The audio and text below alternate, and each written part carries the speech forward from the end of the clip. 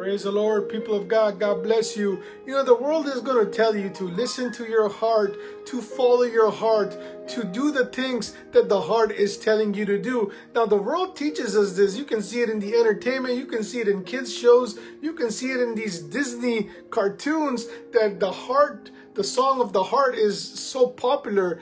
But you know what? When you are a Christian, when you're a Bible believing and reading the Word, everything changes. The whole narrative of what the world teaches you, everything is opposite of that when you walk with God. And let me prove it to you from the Word of God, because in Jeremiah it warns us. We can look at it in Jeremiah chapter 17 verse 9. Look what it says. The heart is deceitful. It says the heart is deceitful, but it's not just deceitful, but it's deceitful above all things. Ay caramba, what's going on? What does that mean?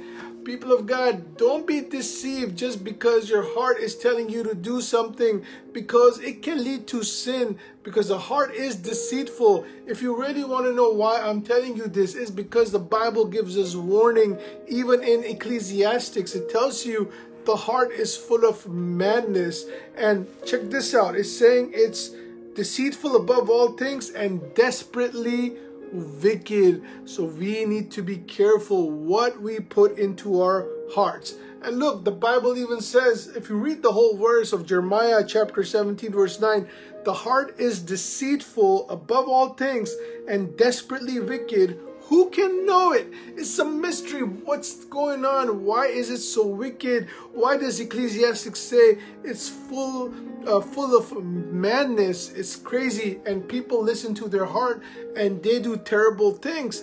Who's feeding the bad stuff in the heart? Who's feeding the wickedness in the heart? We know that it's not Christ, because when you're in the Word and when you are reading the Word, your heart can be filled with the Word, and it can be filled with the precious knowledge of the blood of Jesus Christ. Hallelujah. But the wickedness that's in the heart, it's who can know it, the Bible is saying. But look what the Lord is willing to do. If you look at verse 10 of Jeremiah chapter 17, it says, I the Lord, search the heart.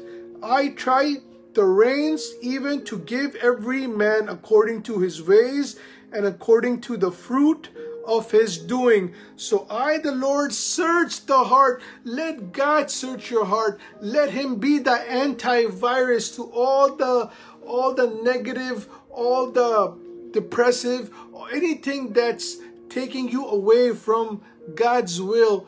Let God search your heart. David many times prayed this prayer: God, search my heart, know me, create in me a new heart. The whole purpose of this prayer was so God can search out all the things that are in the heart that sometimes we as Christians don't even realize what's hidden in our heart. That sometimes we don't realize, and we do things, we say things, we could hurt people, we could say by hurting somebody. So let God be the antivirus to yourself, to your heart, so he can search out the matter. He can take it out and apply the blood of Jesus on it. Hallelujah. Christians, we need to start searching our heart by the antivirus that God has given us, the blood of Jesus, his precious blood that was shed for us. Hallelujah. This message is for you, sponsored by Jesus. God bless you.